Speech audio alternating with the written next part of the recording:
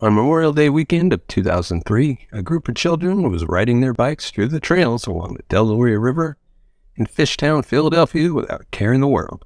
That is, until they noticed something strange on the ground. Something that looked like bloody pieces of bones. Of course, the remains could have been from some kind of animal that had met its end recently, but there was something else that did not exactly fit that picture. As the youngsters kept moving forward, they stumbled upon the rest of the body, but instead of fur, they saw clothes.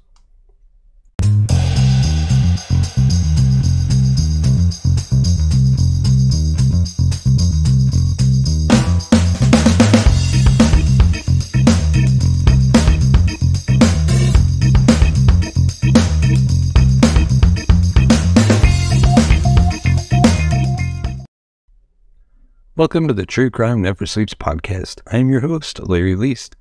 On today's episode of Murder Monday, we dive into the brutal murder of Jason Sweeney.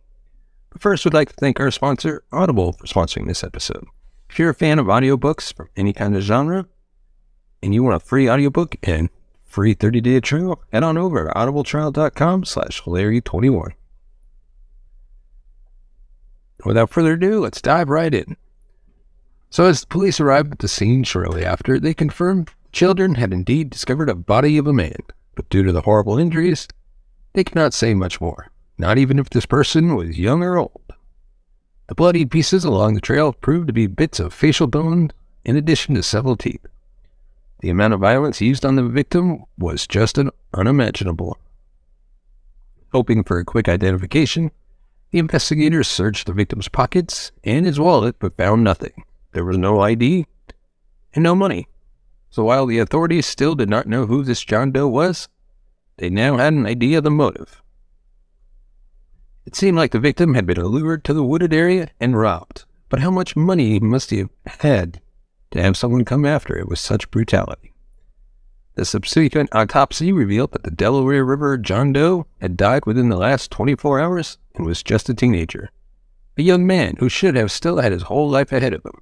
The medical examiner could only estimate the number of times the victim had been hit. But it was dozens, and the killer or killers had used several different weapons, at least a hatchet and a rock. Most of the young man's devastating injuries were on the right, top, and front sides of his head. Literally every other bone in the victim's face was broken, except his left cheekbone. There was no way even the teenager's parents could have recognized their son anymore. But fortunately, another unrelated injury helped John Doe to get his name back. As the police checked the list of people who had gone missing in the area lately, they found a report of a 16-year-old boy who was said to have a fresh scar on his hand. Just like John Doe, the detectives immediately contacted the family, and the boy's father, Paul Sweeney, headed to the county morgue on Monday, June 1st, 2003. While Paul did not get to see the victim's face, he recognized the scar caused by a construction work accident. The body belonged to his son, Jason Sweeney. But how and why had the 16-year-old ended up on a metal slab in a morgue? So to start at the beginning, Jason Keel Sweeney was born July 29, 1986 in Philadelphia. He grew up in a classic working-class neighborhood of Fishtown with his younger sister, Melissa. The siblings were fortunate enough to have caring and loving parents.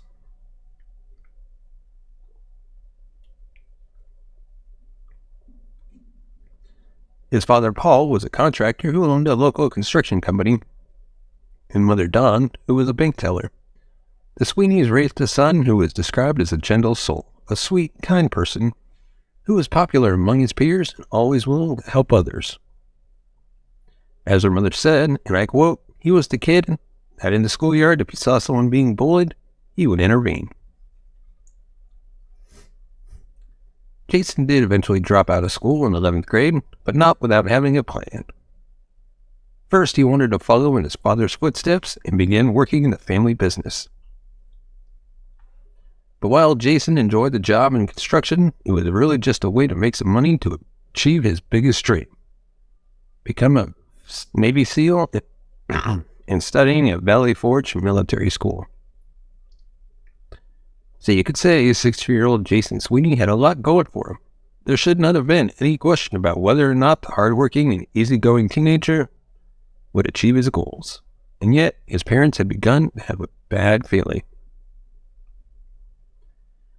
So about 6 years earlier, during the 4th grade, Jason had met a boy named Edward Batzig Jr. The two got along very well and soon became best friends. During the years, Edward was one of Jason's closest companions, even traveling with the Sweeney family on holiday to Florida.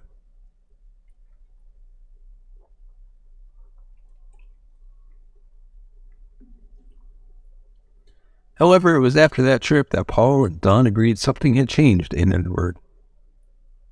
They felt that their son's best friend had fallen in with the wrong crowd and was dragging Jason with him. Still, the parents knew they could not completely forbid their son from seeing his friend. But they did suggest Jason limit the time at Edward's company. You can only imagine how happy the Sweeneys were when Jason then revealed in 2003 that he was seeing someone, 15-year-old girl named Justina Morley. Perhaps a romantic relationship was all that was needed to keep him out of trouble. Sadly, just a few weeks later, Paul and Don learned that their son's girlfriend was the worst thing that ever happened to him. So after talking with Jason's parents, the detectives learned the 16-year-old had plans with his girlfriend. On the day he disappeared, but as Jason was the only one found dead in the woods, where was Justina? The police quickly tracked down the girl who was found totally unharmed and claimed she did not know anything about what had happened to Jason. But the thing is, even though she did not want to talk, her friends could not keep their mouths shut. Soon, the detectives discovered it was not just Jason's new girlfriend who had conspired to kill him, but his best friend too. Not before long, the police had Edward Batzig and 2 other teenagers, 16-year-old Nicholas and 17-year-old Dominic, in custody, and unlike Justina, they had a lot to say. Based on the statements and the evidence found at the scene, the authorities were now able to piece together the final moments of Jason Sweeney.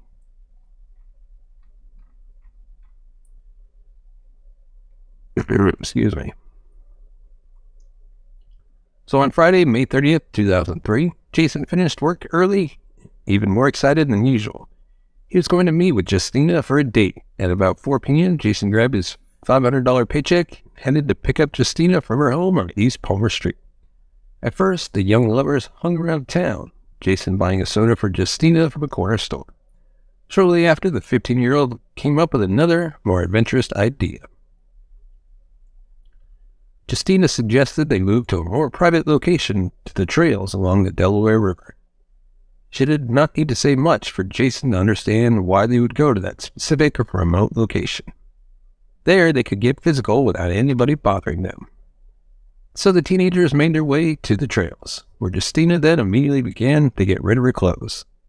Jason followed her example and removed his shoes, but just as he unzipped his trousers, something unexpected happened. 3 young men suddenly emerged behind the trees, and to his confusion, Jason realized he knew all of them.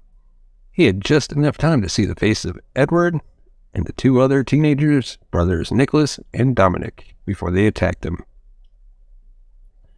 Edward, the one who had been Jason's best friend for years, struck the 16-year-old in the head repeatedly with a hatchet, at least 4 or 5 times. Needless to say, Jason knew this was not some prank or a play fight between friends.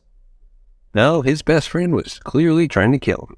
While Jason begged for his life, the 2 brothers stepped in and continued hitting him with a hatchet, a hammer, and a rock until no more sound came from their victim.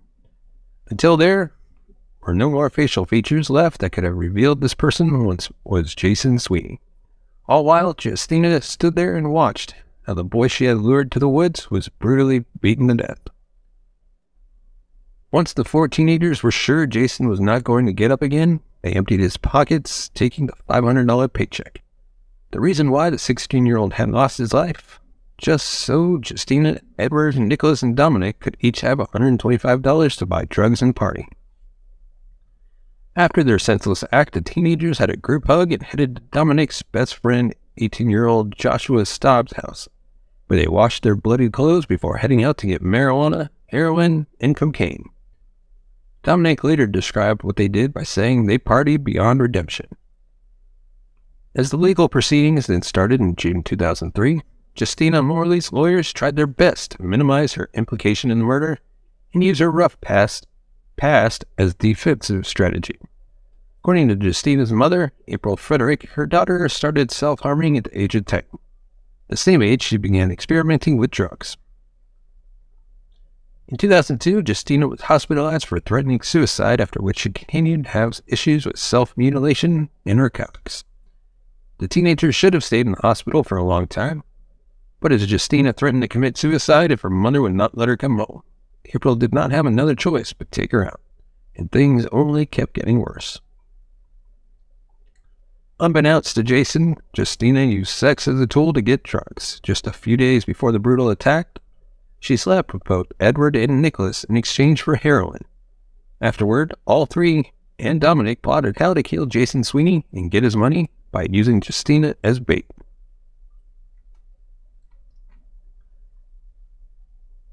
Excuse me. Due to her young age and difficult past, including depression, suicide attempts, and substance abuse, Justina's lawyers argued she should get a juvenile court trial. But the thing is, even though Justina did not touch Jason, she was solely responsible for taking him to the trails while knowing very well he was walking to his death. So Justina's role in the senseless attack was significant, and her past only proved that treatments had not worked. On top of that, the prosecution had gotten their hands on the letters Justina had written behind bars, which were not just sexually explicit, but also included claims of her enjoying flashbacks of the murder and describing herself as a cold-hearted, devil-worshipping bitch. Not exactly words of a person feeling remorse. In the end, the judge decided Justina Morley was to be tried as an adult. Unsurprisingly, she then chose to plead guilty to third-degree murder in exchange for testifying against her accomplices. Edward, Dominic, and Nicholas were tried together as adults for first-degree murder, conspiracy, robbery, and possessing an instrument of crime. According to Dominic's confession, they had prepared for the murder by listening to the Beatles song Helter Skelter over 40 times. But despite being drug addicts, they were sober that day. The trio attempted to portray Justina as the ringleader who had come up with the murderous plan. But that did not erase the fact that they all used their own hands and several tools to destroy Jason Sweeney's head and the lives of his loved ones. It was also Edward who had known when Jason would get his paycheck. As you can guess, all three were convicted on all charges in May 2005. Edward Batzig and Nicholas and Dominic received a mandatory life sentence without the possibility of parole. And what about Justina? Thanks to the deal she made, Justina Morley was convicted of lesser charges and sentenced to 17.5 to 35 years in prison. After 17 years behind bars, she was released on December 10th, 2020. Hopefully she will make better decisions and appreciate her second chance in life. Unlike Justina now has a possibility to do, Jason Sweeney never got to pursue his dreams. But his parents have not let them be forgotten. Paul and Don set up the Jason Keel Sweeney Foundation to fund a full scholarship for the Valley Forge Military Academy in college, and even took a piece of Jason's hair to the Empire State Building. As Don said, quote, "And everywhere I go that Jason wanted to go, I'm going to cut off a piece of his hair and leave it there. So a piece of him is there, and in kind of a metaphoric way, he will have seen the Empire State Building." Let us know your thoughts on this case. If you want to support the channel, you can buy us coffee at buymeacoffee.com/TCNS. As always, you can find us on Good Pods, iTunes, Amazon, or anywhere you get your podcasts from. Thank you so much for watching and listening. We will see you next time. Take care.